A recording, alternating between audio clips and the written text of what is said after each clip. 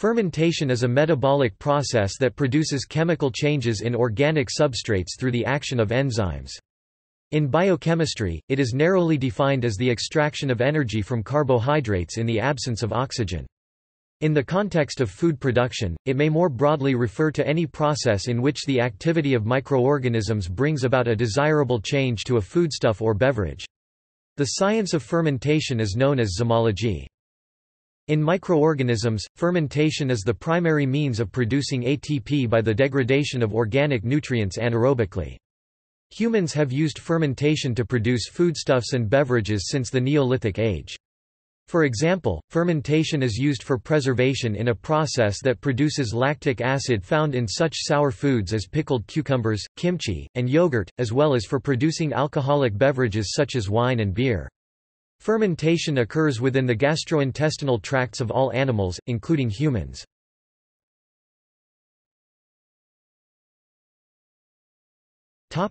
Definitions. Below are some definitions of fermentation. They range from informal, general usages to more scientific definitions. Preservation methods for food via microorganisms, general use. Any process that produces alcoholic beverages or acidic dairy products, general use. Any large-scale microbial process occurring with or without air, common definition used in industry. Any energy-releasing metabolic process that takes place only under anaerobic conditions, becoming more scientific. Any metabolic process that releases energy from a sugar or other organic molecule, does not require oxygen or an electron transport system, and uses an organic molecule as the final electron acceptor, most scientific.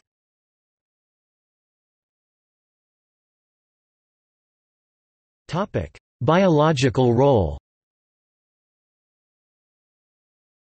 Along with photosynthesis and aerobic respiration, fermentation is a way of extracting energy from molecules, but it is the only one common to all bacteria and eukaryotes. It is therefore considered the oldest metabolic pathway, suitable for an environment that does not yet have oxygen. Yeast, a form of fungus, occurs in almost any environment capable of supporting microbes, from the skins of fruits to the guts of insects and mammals and the deep ocean, and they harvest sugar-rich materials to produce ethanol and carbon dioxide. The basic mechanism for fermentation remains present in all cells of higher organisms. Mammalian muscle carries out the fermentation that occurs during periods of intense exercise where oxygen supply becomes limited, resulting in the creation of lactic acid. In invertebrates, fermentation also produces succinate and alanine. Fermentative bacteria play an essential role in the production of methane in habitats ranging from the rumens of cattle to sewage digesters and freshwater sediments. They produce hydrogen, carbon dioxide, formate and acetate and carboxylic acids, and then consortia of microbes convert the carbon dioxide and acetate to methane. Acetogenic bacteria oxidize the acids, obtaining more acetate and either hydrogen or formate.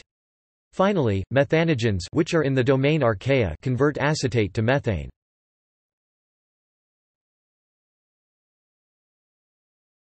Topic: Biochemical overview.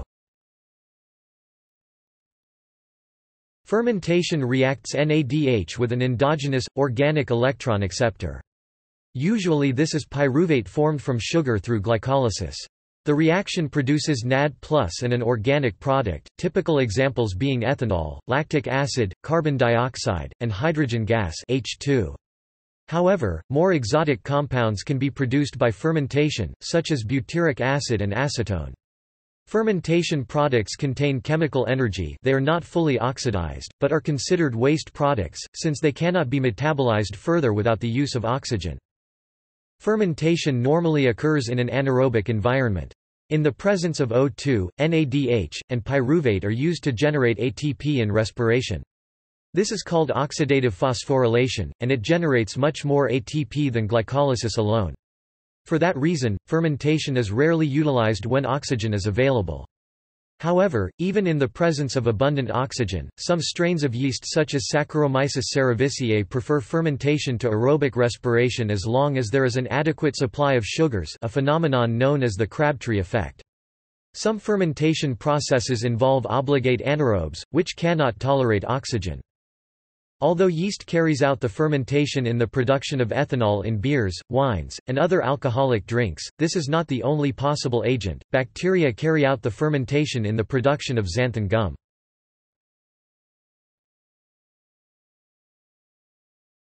Topic: Products.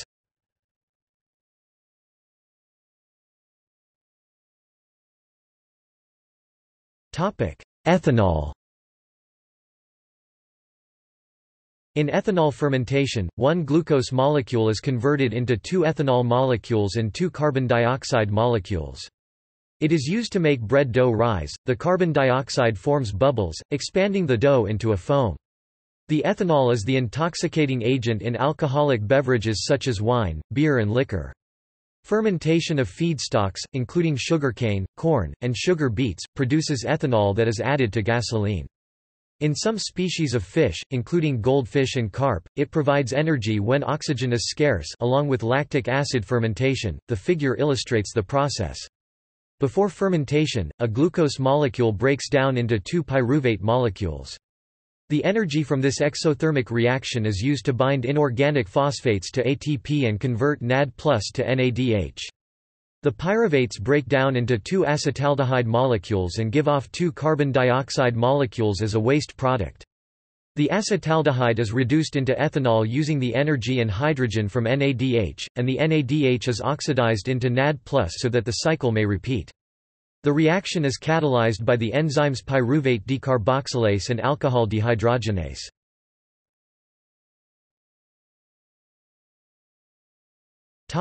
Lactic acid. Homolactic fermentation, producing only lactic acid, is the simplest type of fermentation. The pyruvate from glycolysis undergoes a simple redox reaction, forming lactic acid. It is unique because it is one of the only respiration processes to not produce a gas as a byproduct.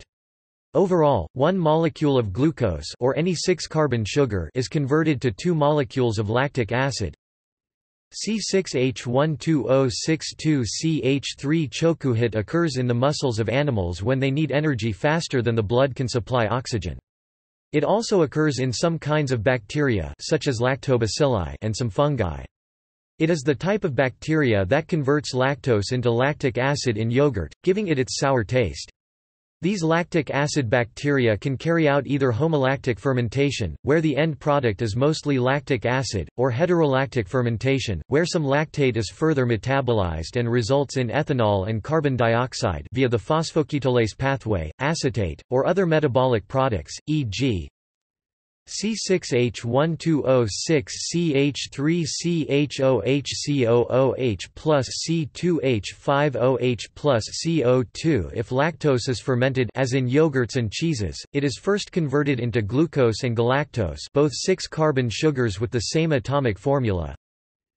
C12H22O11 plus H2O2C6H12O6. Heterolactic fermentation is in a sense intermediate between lactic acid fermentation and other types, e.g. alcoholic fermentation, see below. The reasons to go further and convert lactic acid into anything else are: the acidity of lactic acid impedes biological processes. This can be beneficial to the fermenting organism as it drives out competitors that are unadapted to the acidity.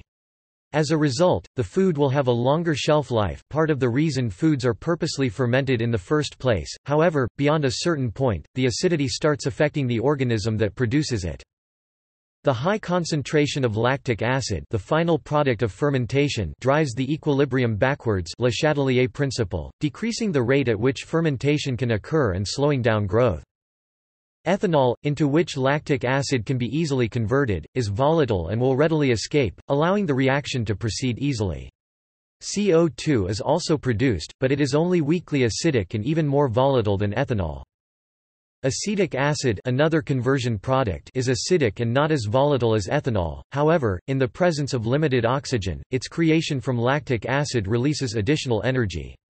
It is a lighter molecule than lactic acid, that forms fewer hydrogen bonds with its surroundings due to having fewer groups that can form such bonds, thus is more volatile and will also allow the reaction to move forward more quickly.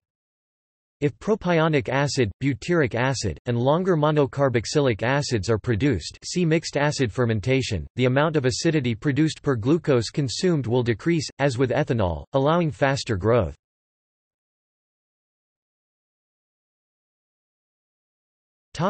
Hydrogen gas. Hydrogen gas is produced in many types of fermentation: mixed acid fermentation, butyric acid fermentation, caproate fermentation, butanol fermentation, glyoxylate fermentation as a way to regenerate NAD+ from NADH. Electrons are transferred to ferredoxin, which in turn is oxidized by hydrogenase, producing H2. Hydrogen gas is a substrate for methanogens and sulfate reducers, which keep the concentration of hydrogen low and favor the production of such an energy-rich compound, but hydrogen gas at a fairly high concentration can nevertheless be formed, as in flatus.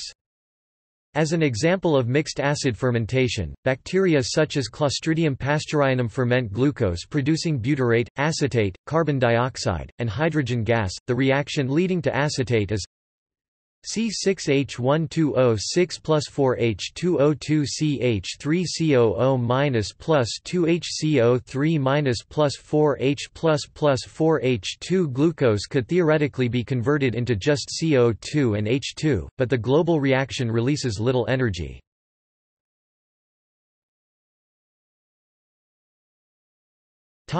Modes of operation.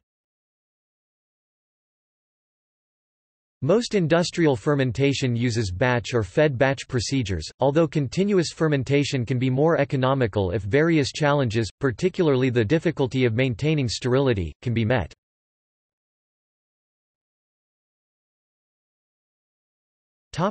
Batch. In a batch process, all the ingredients are combined and the reactions proceed without any further input. Batch fermentation has been used for millennia to make bread and alcoholic beverages, and it is still a common method, especially when the process is not well understood. However, it can be expensive because the fermenter must be sterilized using high-pressure steam between batches. Strictly speaking, there is often addition of small quantities of chemicals to control the pH or suppress foaming. Batch fermentation goes through a series of phases. There is a lag phase in which cells adjust to their environment, then a phase in which exponential growth occurs. Once many of the nutrients have been consumed, the growth slows and becomes non-exponential, but production of secondary metabolites, including commercially important antibiotics and enzymes, accelerates. This continues through a stationary phase after most of the nutrients have been consumed, and then the cells die.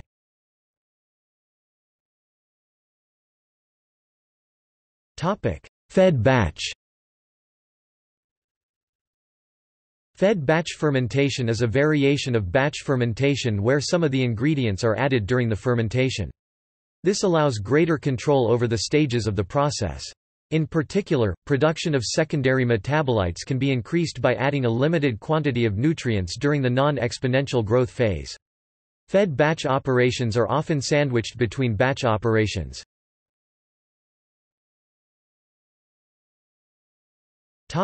Open.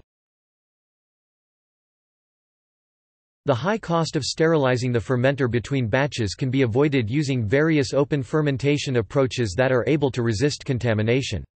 One is to use a naturally evolved mixed culture. This is particularly favored in wastewater treatment, since mixed populations can adapt to a wide variety of wastes. Thermophilic bacteria can produce lactic acid at temperatures of around 50 degrees Celsius, sufficient to discourage microbial contamination, and ethanol has been produced at a temperature of 70 degrees Celsius. This is just below its boiling point, 78 degrees Celsius, making it easy to extract. Halophilic bacteria can produce bioplastics in hypersaline conditions. Solid-state fermentation adds a small amount of water to a solid substrate. It is widely used in the food industry to produce flavors, enzymes and organic acids.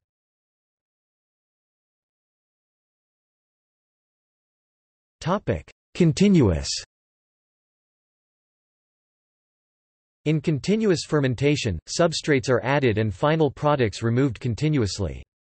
There are three varieties: chemostats, which hold nutrient levels constant, turbidostats, which keep cell mass constant, and plug flow reactors in which the culture medium flows steadily through a tube while the cells are recycled from the outlet to the inlet. If the process works well, there is a steady flow of feed and effluent and the costs of repeatedly setting up a batch are avoided. Also, it can prolong the exponential growth phase and avoid byproducts that inhibit the reactions by continuously removing them. However, it is difficult to maintain a steady state and avoid contamination, and the design tends to be complex. Typically the fermenter must run for over 500 hours to be more economical than batch processors.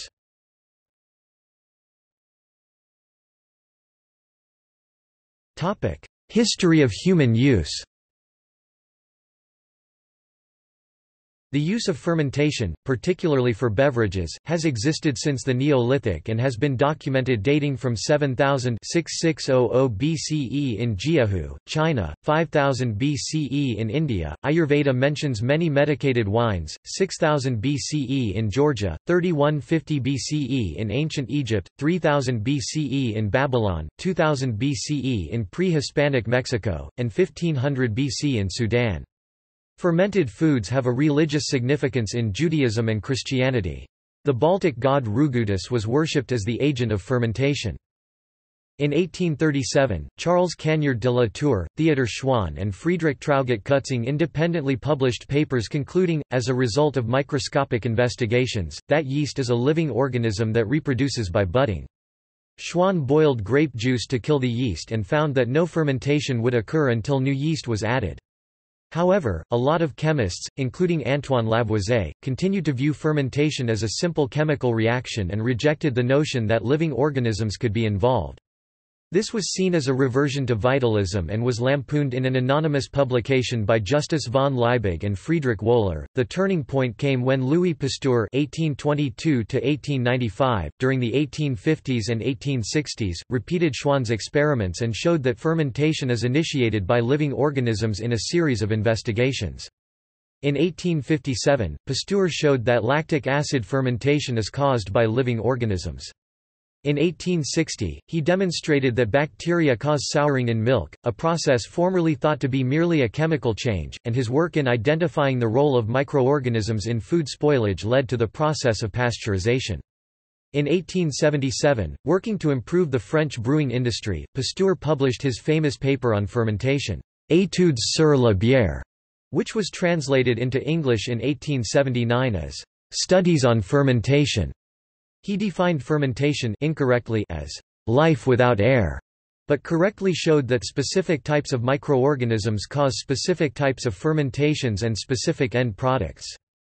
Although showing fermentation to be the result of the action of living microorganisms was a breakthrough, it did not explain the basic nature of the fermentation process, or prove that it is caused by the microorganisms that appear to be always present.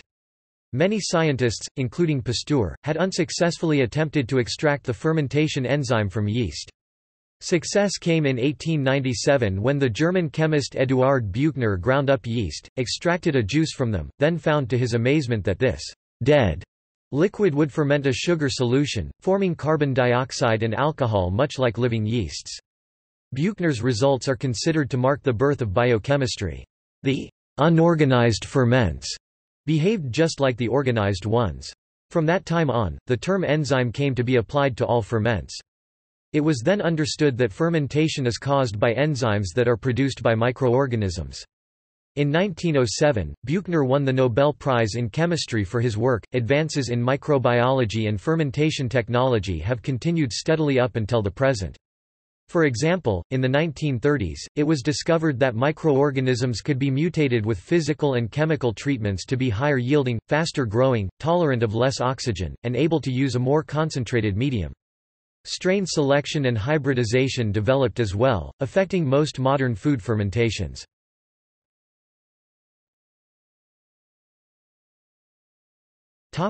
Etymology. The word ferment is derived from the Latin verb fervere, which means to boil. It is thought to have been first used in the late 14th century in alchemy, but only in a broad sense. It was not used in the modern scientific sense until around 1600. See also